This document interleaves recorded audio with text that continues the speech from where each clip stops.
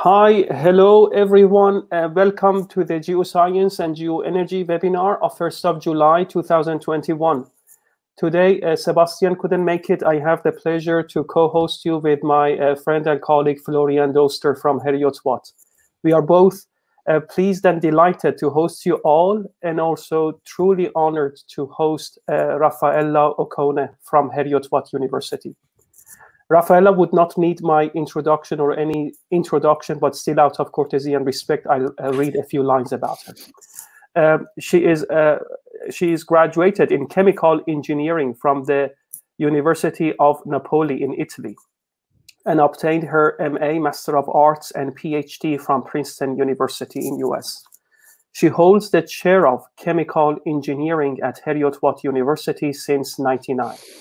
She is a fellow of the Royal Academy of Engineering, the Royal Society of Edinburgh, the Institution of Chemical Engineering, and the Royal Society of Chemistry. This is just outstanding, and I'm really impressed by all these names. In 2007, she was appointed Cavalier of the Order of the Star of Italian Solidarity by the President of the Italian Republic. In the Queen's 2019 New Year honors, she was appointed Officer of the British Empire, OBE, for services to engineering. Raffaella was named as one of the top 100 most influential women in the engineering sector in 2019 in the list produced by board appointments firm Inclusive Boards in partnership with the Financial Times. She was also the first Caroline Herschel visiting professor in engineering at RUHR University in Bochum, Germany, between July to November 2017, in recognition of her work, outstanding work in ethics in engineering. Raffaella's main area of research is in the field of modeling multi-phase reactive systems with emphasis to the development of responsible technologies in the energy arena. She was taken the lead in the teaching of engineering ethics, and I can't do any justice to introduce her enough, but I hope that those few lines gave you already an impression about her. It's just our true honor to host you, Raffaella, today. Thank you for graciously accepting our invitation. To the audience, please note her lecture would last for about half an hour, and then followed by questions and discussions. Like always, please do text your question in the chat box. Florian would chair the discussion session, like always. So thank you very much once more, Raffaella. We are all looking forward to hearing your lecture. Thank you very much, Hadi, and thank you to Sebastian and Florian for inviting me and also for chairing the session today. It is really my honor to be here with you and for the opportunity to deliver the webinar and also to talk about responsible technology and more generally about engineering ethics. As an engineer, I have been always very much interested in the history of engineering. And some years ago, I came across the book which is entitled The Ancient Engineers. The book is quite old now. It was published in 1963, and it is relatively popular. It has been translated in many languages. It examines engineering through the ages from 3000 BC to 1519 AD. In other words, from the work of the Egyptians through the speculative inventions of Leonardo da Vinci. And of course, I mean, from my accent, you can understand I'm Italian and I'm extremely proud of being from the same country of Leonardo da Vinci. What I found interesting in this book was the way the author ended it. And you can read what he says. He says that civilization is a matter of power over the world and of nature and skills in exploring this world. But it has nothing to do with kindness, honesty, or peacefulness. This was quite striking for me. And then he goes on up to the end when he say, he, referring to the engineer, can hit your house, dam your river, or build your spaceship, but it is hardly fair to expect him also to make you love your fellow man. When I read this, I have to say that I was extremely surprised and also couldn't believe that somebody could have written something like that. The only positive thing, if I may, was that he referred to him. So at least there was a positive for my female colleagues. The book mentioned extensively the work of Leonardo, and this is another thing that I was very surprised about, because Leonardo for me represents the quintessential engineer. And indeed, Leonardo already understood that in order to do engineering, you have to marry societal needs, creativity, analysis, and scientific knowledge. This is exactly what an engineer should be. When I started to get interested in engineering ethics, I went back to the origin of ethics, of course, and I tried to read Aristotle. Now, Aristotle said that ethics is about practical wisdom. In other words, he says that one has to gain practical wisdom, which requires acquiring practical experience. So young people, students, let's say, they can be accomplished in geometry and mathematics, but they are not prudent. Prudence comes with particulars as well as generals. So in other words, he says that education starts by studying and acquiring particular specific knowledge, but young people learn topics like geometry, mathematics, for instance, but they become accomplished only when they start to understand the societal needs and look at the world and try to avoid risks. In other words, they are prudent. I believe that this conviction that education has to imply universal values is really an important point, and somehow this point, I believe, it has been lost during the following years. When I started to study engineering, and eventually when I became an academic, I realized that knowledge was really contained in silos. And specifically, there was a silos which was engineering, another silos which was social sciences. I moved in the UK in 1995, and at the time, knowledge in engineering was really, like I said, very much technical knowledge. And I was extremely surprised that engineering students could solve technical problems with a confidence that I did not have myself. On the other hand, engineering students rarely were involved in sort of political and social issues that concern the Italian students, for instance, at my time. So at first sight, I thought this was absolutely interesting. How good that they could really be so technical, and this seems to be almost appealing to me. However, it's also true that if there is a disaster which happened, for instance, the engineer is the first to be blamed. Studying, again, philosophy, I came across a metaphor introduced by Isaiah Berlin, who distinguish people in two categories, fox and hedgehogs. And in other words, engineers at the time were seen like hedgehogs, which looked at the world with a single lens. In this case, the lens of technical competency. I hope that in the meantime things have changed, and I like to think that we are now, as engineers, more foxes. In other words, we are much more interested in looking at the world with different under different lenses. And the same thing happens when we start to think about technology, of course.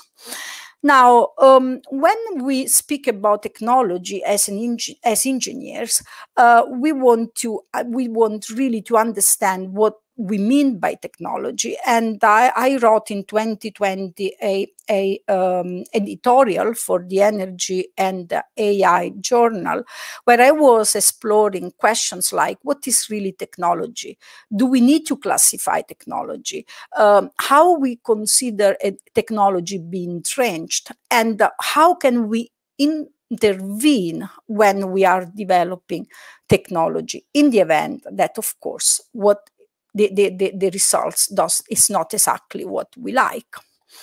Now, in an attempt to classify the technology, this is one graph that shows you how the technological innovation proceeds towards steps, starting from research and development, production, marketing, diffusion into the society.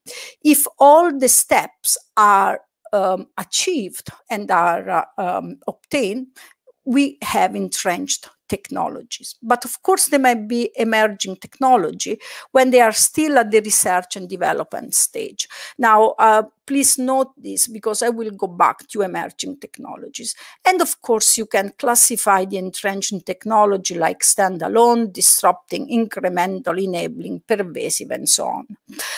Now, a full developed technology, of course, as products, uses, regulations, and social impacts that are already in existence. They are already out there, and the end users adopt them. I reflected about the 21st century, which is the century where we are.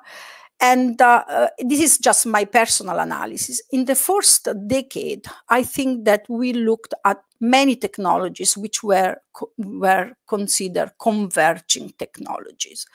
And it is extremely important, I will discuss a little bit this later, that there was a report where the converging technologies were presented as those technologies out there for improving human performance. And they were essentially nanotechnology, biotechnology, information technology, and cognitive science. In the second decade, the Sustainable Development Goals came about, and with those also emerging technology. The third decade is our decade, is where we are living at the moment. And there is a lot that we need to do about responsible technology. I believe that this responsible technology comes naturally as a consequence of what happened in the first and in the second decades of the 21st century.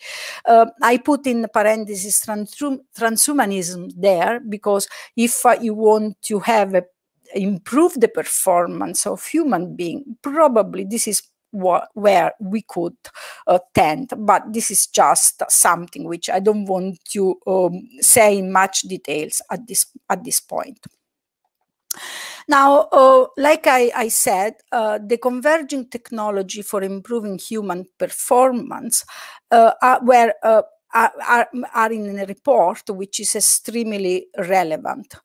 It was commissioned in 2002 by the US National Science Foundation and the Department of Commerce, and the report contains description and the commentaries of this on the state of science and technology, looking at the combined field of nanotechnology, biotechnology, information technology, and cognitive science. The first important point to look there is that cognitive science is considered to be a technology.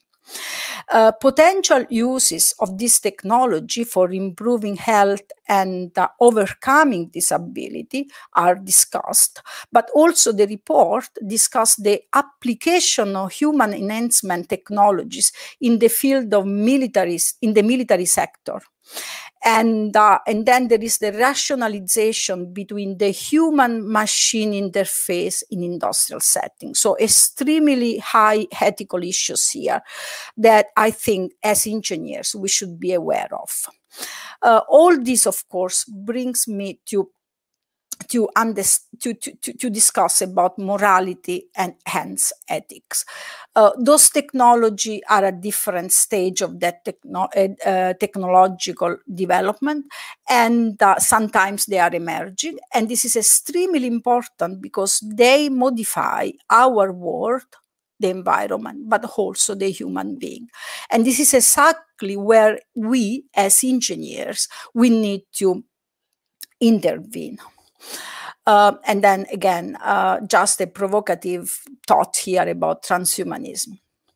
Now, I gave a lecture at the beginning of 2020, just before the pandemic. And I was in China, actually, in Tianjin, and I had this slide here. At the time, all the different bullet points were blue. Now I have extracted climate emergency, energy transition, and security in green, just because these are the ones that are more of concern for the series of this webinar. And one thing that I would like to point out is that at the time, there was no idea that we were about to have a pandemic. So for me, pandemic was not there. Of course, I mean, now pandemic is just at the top of those challenges for our decade. And I think that what I really would like to stress here is that although these challenges seems to be separated, indeed, they are absolutely linked.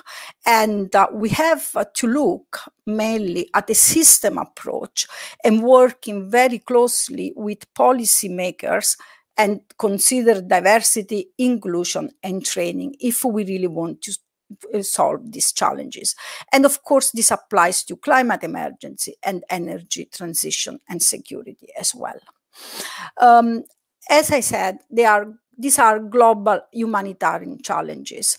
However, another important point that I would like to make here is that although these challenges are global, we need to have an individual responsibility to solve them. And more importantly, we need to embed diversity, inclusion in all these sustainable development goals. What I mean here is not necessarily a diversity in terms of gender. I mean diversity of ideas and approaches. And we should really be able to include also ethical considerations in all these development goals. We should also train engineers in such a way that they look for solutions that address major societal challenges. For instance, climate change will affect the poor and will be related to the sustainable goal, which is about poverty, and will affect food security. And of course, I mean, there is underneath all the digital skills that we will need to teach to our students in an inclusive manner, so that all the benefits for change and innovations can be evenly distributed and, more importantly, just. To go back to climate change, one thing that probably we don't realize is that there is a huge ethical issue in a climate change already. And this is in the energy transitions. This is because AI are already used, for instance, in enabling smarter decisions making for decarbonizing industries and transportation, understand how to allocate renewable energy and so on. But there are ethical concerns that will become more relevant when, for instance, people start to think about that the machine learning technology will imply public surveillance, intentional misuse of data, privacy, transparencies, data bias that can lead to discrimination and inequality. So if we start to think about the energy transition and we start to think about how energy can be distributed, the use of the data can bring to bias that can bring people to have, for instance, energy poverty. And these are things that, again, we will need to address as an engineer. At this point, it results clear to me that engineers and technologists will need to study ethics. However, there is a very big difference between engineering and philosophy. In engineering, ethics is not moral philosophy. This is because philosophy is about analysis. And this is the new philosopher. It's not the old philosophers who lived really very much in symbiosis with the environment. The new philosopher wants to understand an ethical problem and discuss the theory, comparing different applications and different approaches. The engineer, on the other side, is about synthesis. So engineers will find the solutions to ethical problems. In other words, the best course of action. And this is fundamentally different from a philosopher. The engineer himself, or themselves, I should say, they are embedded in the process. They are prepared for dealing with specific kind of ethical problems and that arise in real practical situations. This is a very important point. So the ethical dilemma arises like the very regular way for engineers to work. And ethics then is in the context of making practical decisions. This brings us to the consideration that probably engineering is very similar to medicine in this, for what is concerned with ethics. However, again, there is a very important difference here because medics have a one-to-one relationship. They know the patient and the patient sign a consent. So medics have responsibility to an individual. Engineers very often have less human relationship with the clients, let's say. However, they have much more long-term and distributed impact with their decisions. Think about a bridge, for instance. If the bridge has not been designed properly and the bridge collapses, many more people will die, but the engineers not necessarily know the people that will die. And that disconnect between the one-to-one relationship, again, makes engineering quite different from medicine. And then, of course, in engineering, the ethical problems are much harder to detect and best course of action is much more difficult to identify. In order to find a way in the very difficult ethical arena, many institutions have, actually all institutions have their code of conduct, and the Royal Academy of Engineering has tried to devise 4 principles that all the engineers should comply with. And these principles are more a guide towards our profession. However, I have to say that things sometimes are not so easy. And for instance, if you think about being respect for life, law, and public good, it depends also very much. It's a very general examples, a very general principles where one can more or less consider many different things that happen in practice, but doesn't solve really the ethical dilemma that sometimes we might have. The other important point is that so far in engineering, we have always done a so-called a posteriori analysis. In other words, we have looked at some events, sometimes disasters, a chemical plant that explodes, a an airplane which crashes. And based on previous data, we are trying to make decisions for the future and to make sure that we have the safety and the ethical issues approached. So ethics is in the context of making, again, these practical decisions based on the experience from the past. And when we go to the entrenched technology, of course, I mean, we can look at what the technology delivers, and then this can lead to a better informed ethical evaluation for their use. However, I think that it is time now, especially with all the digital revolution, that we start to do an a priori analysis to ethics. In other words, I think that we have to find solutions to ethical problems making use of speculative data, because, as I said, we cannot predict, or we can start to predict what some data can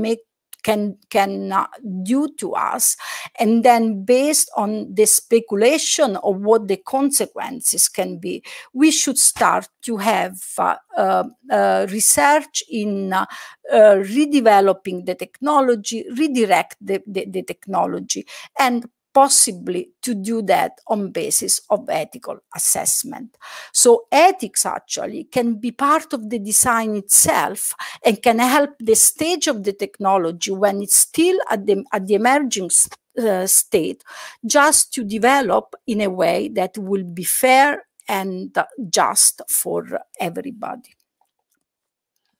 Now, in the emerging technology, things that we have to ask ourselves is that, many ethical issues have ethical implications. We should intervene as soon as possible. We should use, like I said, speculative scenarios and think what this can bring to us. But there is also the personal aspect here. And what does responsibility in emerging technology does to me as a professional? So the engineer, who is always very much acquainted to work with uncertainty, has to really be able to work with this uncertainty in predicting the future in a way that the technology that they develop will be fair and just, as I said.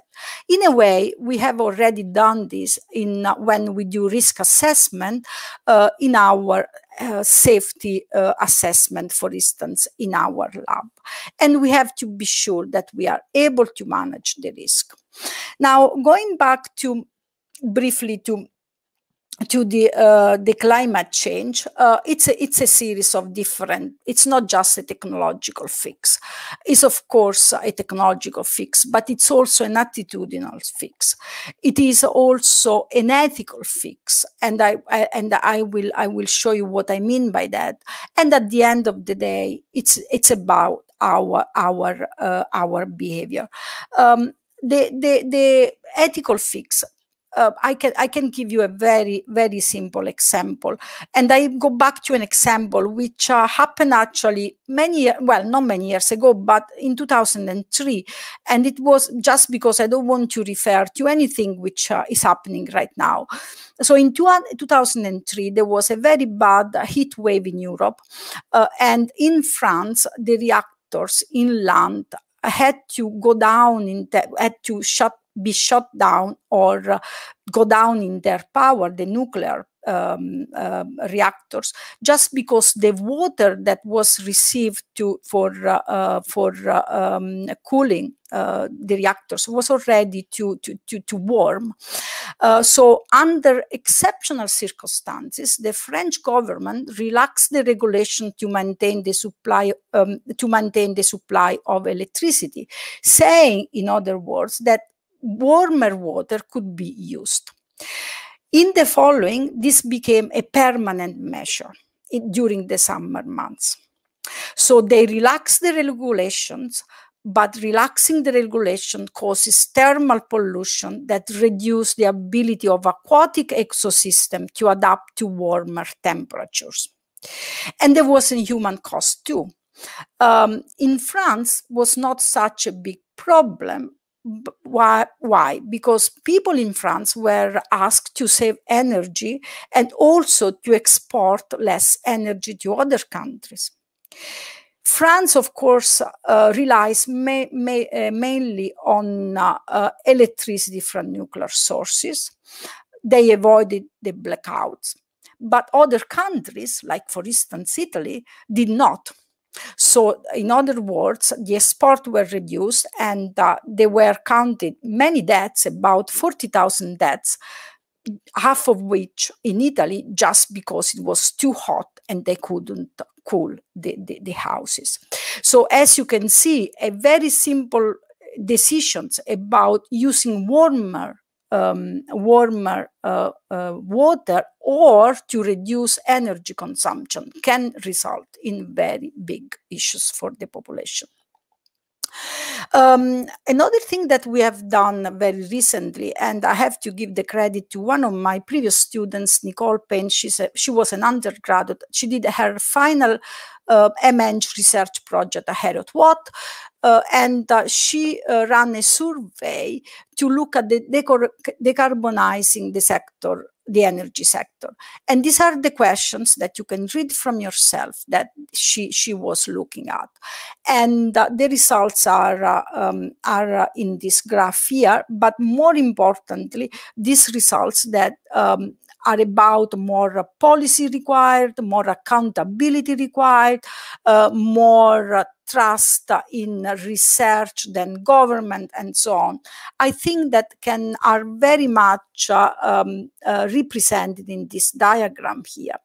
And you see that there is the perception that decarbonization is not important as COVID pandemic. The stakeholders are the ones that you can see on the top, and these are the people that were asked the questions. And you can see the distribution here saying that mainly that decarbonization, yes, is important, but not so important like the pandemic. And there was one of the comments saying that exactly decarbonation important, but not urgent. And I think that, again, we have to make sure that the perception is right. It's just because there are different time scales and because there is an issue about accountability. So it is not easy to admit the effect of a crisis. And this is another point that I would like very much to reflect on. So the conclusions from the survey were that 73% believe that individuals are not held responsible for controlling their own pollution. And 95% strongly agree that everybody should be entitled to energy and electricity. You can see that, you can read the other bullet points, but you see that they are, for each bullet point, many ethical issues will come about because advantages and disadvantages, for instance, are not going to be shared equally between citizens of the UK. We did this survey in the UK. And only 10% strongly disagree that they don't benefit from the transition in comparison to other citizens. So these are important points. One academic teacher, and I was really surprised by this, said, I don't believe in the climate crisis. And this was horrible. And then this brings me to the very last thing that I want to talk about, and it's about education and skills. We need to educate our engineers. We need to learn what are the social issues in our engineering work. And this will help students to identify the social element of what they do, understanding the nature of our profession, address problem when the practice is questionable, and also have more skills like good judgment, understanding practical difficulties, and develop the ethical identity that we have to carry in all our working life. And there are many ways to teach. Of course, I mean, as a teacher, I want to incorporate the social aspect of engineering in everything that I do, every single technical matter that I teach. And I want to use case studies. I want to involve philosophy, sociology, politics. And then it is extremely important that we invite practicing engineers to speak, because we have to aim at developing the skills more rather than teaching the rules. So there are many opportunities here for accelerating the pace. We need more synergetic effort, more diversity of ideas and skills, more support for reskilling and retraining. Think about all the oil and gas workers that would need to be reskilled and retrained, and more opportunity for being flexible, really. The pandemic, finally, this is my final recommendation, has really shown us that we can accelerate the pace. And this is what we have to do in engineering. We have developed a vaccine, we have done ventilators challenge in no time, and this is what we have to do also in a climate change. So I think that I have taken just a couple of minutes, more than half an hour, but with this I would like to thank you for listening to me, and I will leave you with the message that somebody said being a good engineer transcends from engineering itself. So thank you very much. Thank you very much for this extremely exciting and also engaging lecture. We have plenty questions already posted, and there will be more to come as well. So without any further ado, I give it to Florian. If there was time, we also ourselves have plenty of questions as well. So Florian, please. Thank you, Raffaella, also from my side. And this is indeed a challenging moderation, as the questions are coming in and are really diverse. And you touched upon so many aspects in your talk that grouping the questions in any meaningful sense, I apologize already. I'm not up for that job. So, but in order to keep things a bit simple, so the first question by Yuhang Wang is relatively specific. So I'll buy myself some time by launching that question first. So thanks for the great talk. Would you share your idea about what is the most challenging issue that we are facing in the energy transition, especially from the engineering perspective? Okay, so I think that, well, there is not just a single challenge. I think the most important challenge is just to make sure that we are honest with the transition.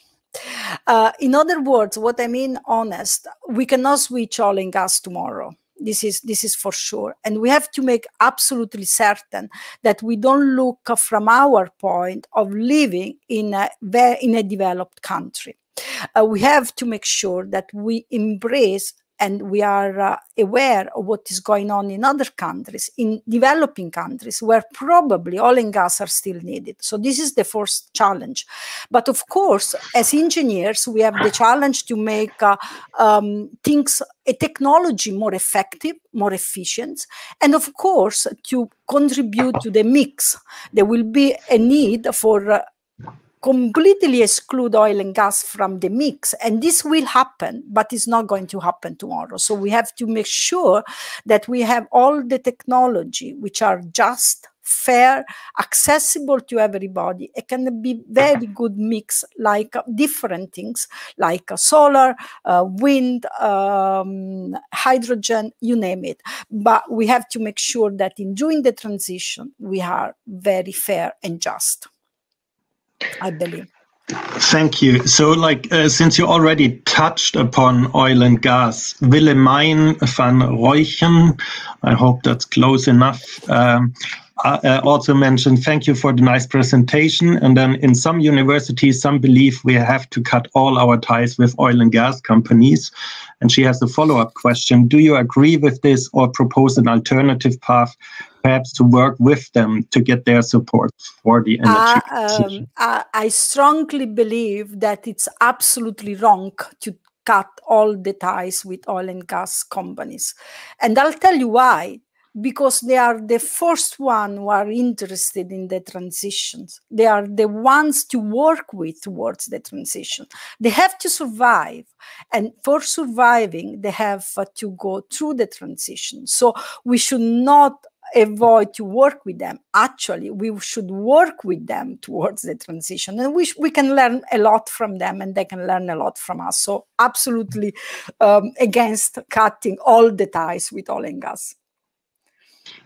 Very good. So let me switch gear a little bit and come back to a second question that Yuhan Wang has asked. So suppose we all want to introduce an ethics course for geoscience students or engineering students. What topics should that course cover? Okay. I didn't go into the details of what I believe in teaching ethics. I think that should not be a course. If you are very keen, you can have a course. I can tell you what I would put in a course. But personally, I think that we should not have a course. We should rather embed ethics in each course that we do. In other words, take, for instance, a design project, or I don't know, any course in geoscience, actually also about enhanced oil recovery or whatever. You can, I think that there are ethical issues in everything we do. Even in mathematics, there are ethical issues. And my ethical issue in mathematics is that we teach engineers that there is always one solution. So look for open problems, look for dilemma that you can have in each thing that you teach. Why do you want to extract oil in this area, and what do you need to do to have the permission to extract the oil? And you need to give something to the local authorities if you are in a country where that is allowed. Is that going to be bribery? Because that is for us bribery, but it might be not bribery there. So what would you do? Would you behave as you behave in your country, or will you behave like in the country where you are operating? So try to instill in students the ethical thinking like we do with environmental issues or safety. So don't do a course in ethics. However, if you are very keen of doing a course in ethics, I would do case studies.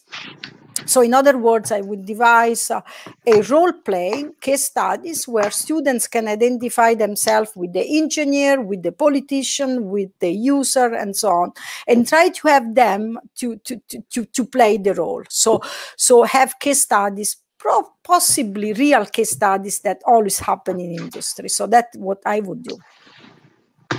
So I'm trying to like kind of take a bit of a flavor from the questions here, and also mix it a bit with my opinion or my question to try to make it as a bit more lively, more interactive, and also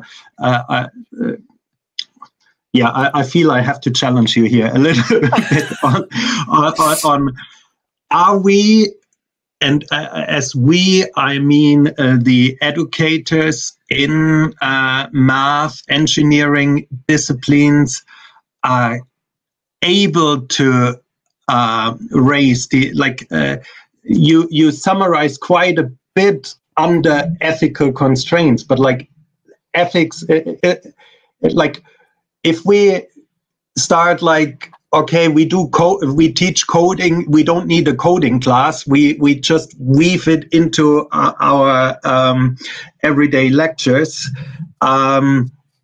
we would maybe overwhelm the students, and we would like lecture A starts teaching Fortran, lecture B starts teaching R, and the students might get confused because like somehow we are in for the greater good, but what is the greater good in ethics, like kind of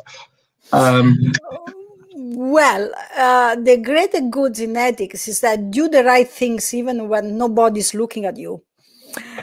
So that's the great thing, but the good thing. But that's not the point. I don't think that there will be a confusion, because I think it's just a matter of the way we start to train the students from day one.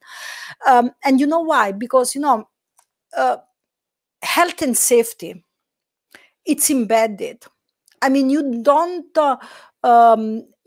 confuse the students if they come to your class and you say, well, in order to go to the lab, you have to do a risk assessment.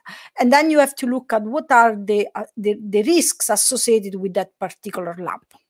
If they come to my lab, I might have a different risk assessment, or there might be another safety issue for what I do. And students are aware of that, so they don't get confused. So what I'm trying to say, that it has to be more a way of behaving and always asking what I'm doing is at the end, as an end users, which is who are the people. And how am I affecting the people with my work? So I think that if we insert the social consideration in all the technical stuff that we teach, they will not be confused. So I don't think that, to be honest with you, students are much more adaptable than we are. It is incredible, because when I started to teach ethics at Heriot Watt, and I had a couple of lectures which were very much about the code of conduct and a couple of examples. At the beginning, students were not very engaged, but in more recent years, students are extremely engaged. And this year, my projects, research projects on ethics, were the ones that were the most popular ones, because students are aware about climate change, are aware about energy problems, and I think that they want to be part of the solution. So I think that they would love to have ethical considerations, to be honest, and they will not be so confused. Yeah, so let me just bring in here Laila's comments, so like maybe navigate a bit more through that. So that's for the nice talk. What is ethical can be tightly connected with culture, and in some cases be in conflicting situation, and then the next, like choosing between two cases with pros and cons for each, with no clear ethical and non-ethical boundaries. So that's, maybe I should have shared that a bit more. No, I think this is an extremely good point, Leila, actually. And here I should make the distinctions between ethics and morality.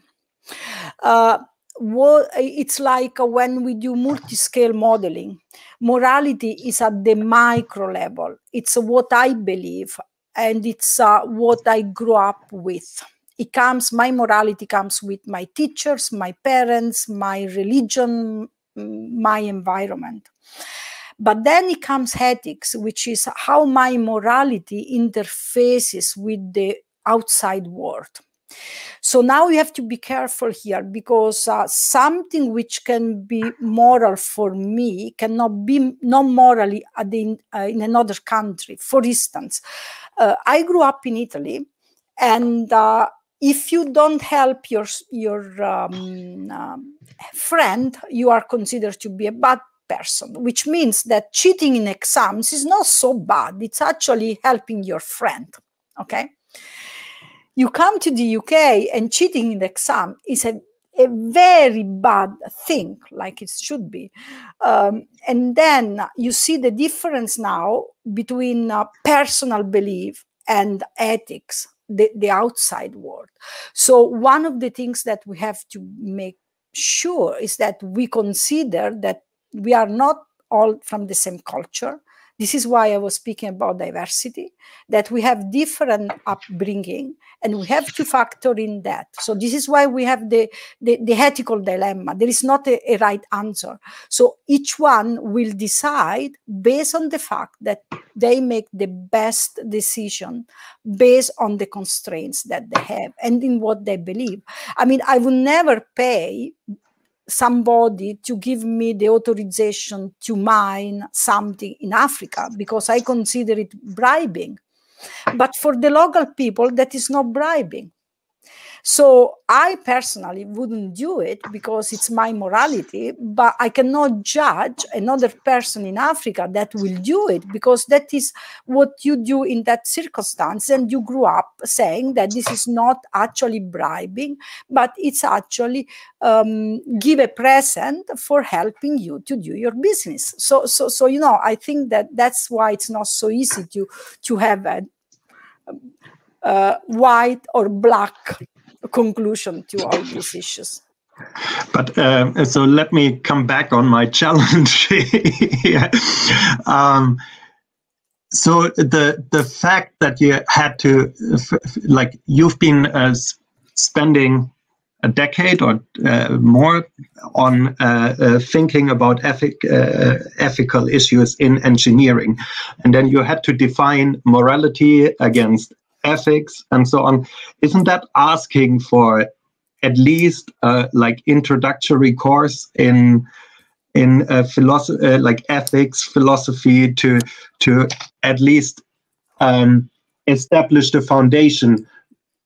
What questions we can ethically address, like kind of to establish a language to delineate moral from ethics from. You're a good negotiator, Florian. You're trying your way. Yes. I think, Florian, I think in a way you are right. I think that, you know, a little bit of introduction would be necessary because you would need to define what is ethics. You would need to understand what is the ethical dimensions. You would need to define morality. And in 10 years, I got very much interested, and I read Kant and I read Aristotle, but just because I loved it. But no, I'm not saying that engineering students should do that. However, I think that I have done this in my lectures, and then in 2 hours, I can distillate the important issues and give these examples about ethics and morality. And then when you put them in the arena of multicultural students, it's very easy to make them understanding what you mean.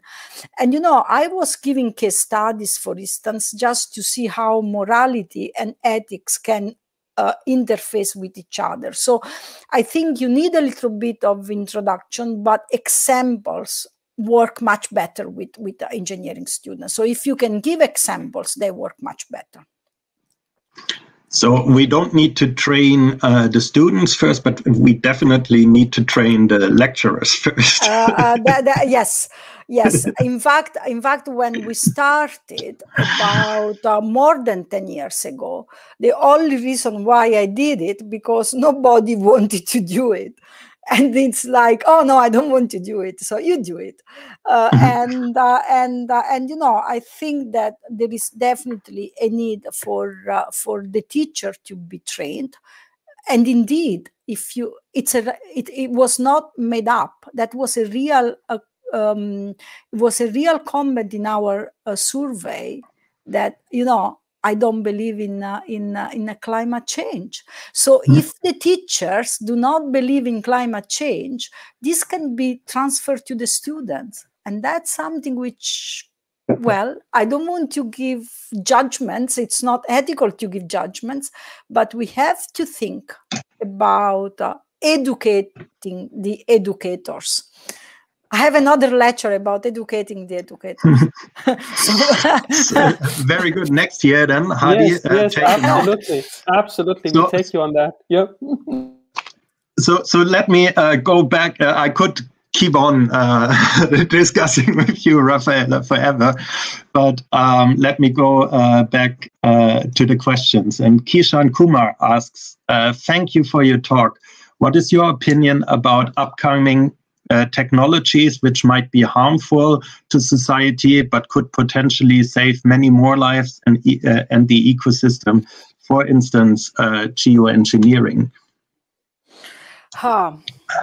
Well, that's an unfair question, because it's not ethical for me to say which one I would save.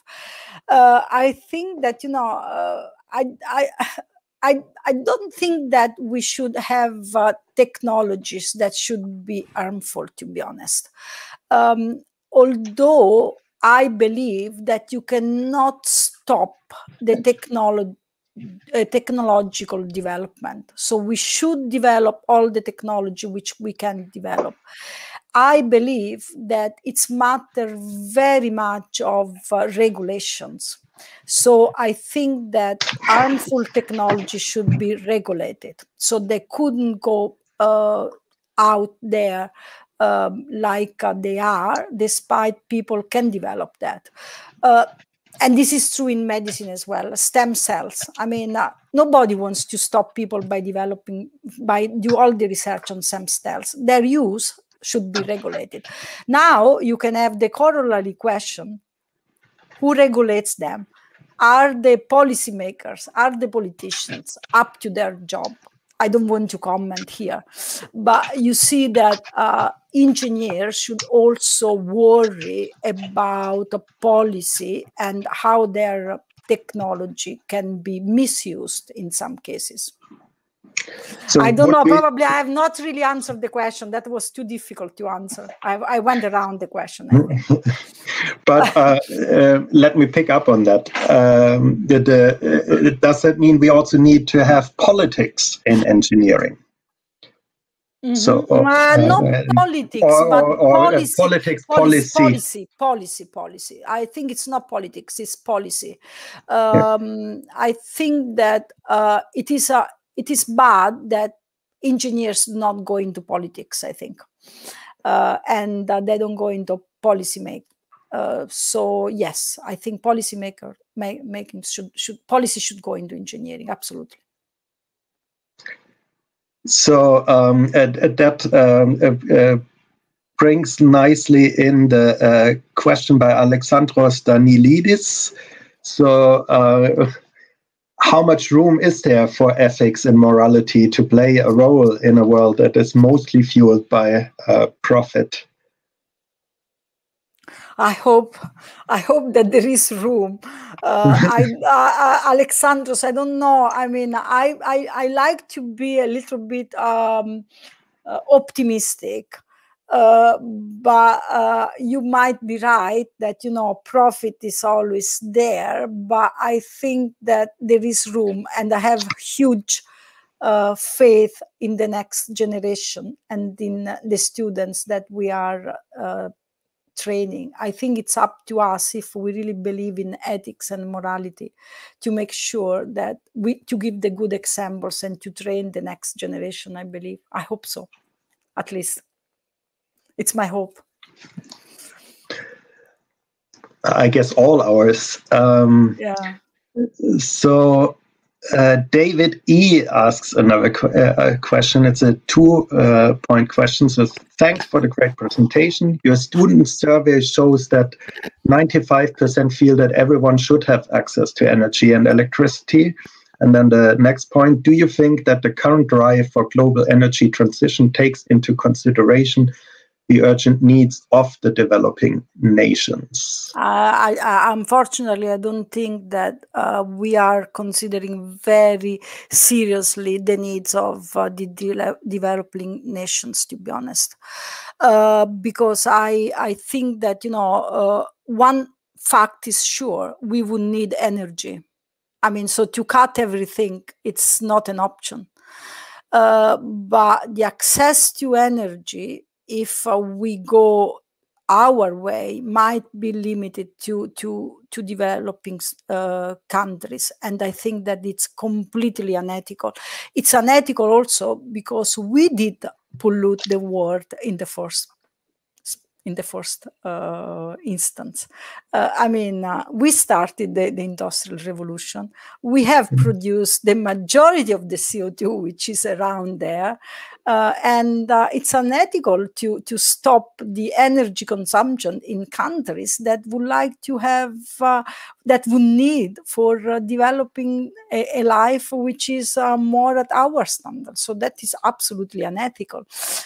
So yeah, it's a difficult one. Yes. Thanks. So along that line is the question, or like I see a line. Let's see if you see a line there too.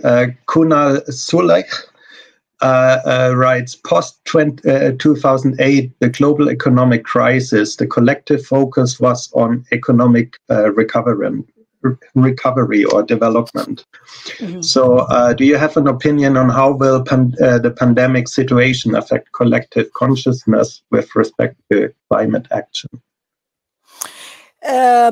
Well, I hope that I'm wrong, but I believe that the pandemic has slightly shifted the action for climate. I mean, slightly shifted the concerns about climate crisis, and this is absolutely wrong, I think. I think that probably it is time now to think that we have to do something about climate despite the pandemic or because of the pandemic, because I believe that we have seen huge disruption from the pandemic. Climate can bring even worse disruption. And the important point, as one of my students said, Nicole said, there is no vaccine for climate change. There is a vaccine for pandemic, but there is not a vaccine for climate change. So we have to act now, despite or just because there is a pandemic.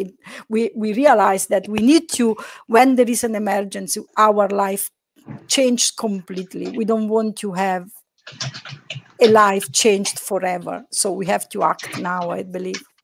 Florian, maybe the last burning question. I was about to close anyway. Okay, great, excellent. So, wow. Can I add just one little thing? I think that for all the great questions that I had, engineers, geoscientists, scientists in general are extremely good in discussing ethics and morality. So I never had so many questions when I presented my technical stuff. So this shows that we are really ready for ethics, morality, and responsible technologies in what we do, I believe. Certainly do relate to these subjects very easily. That's right.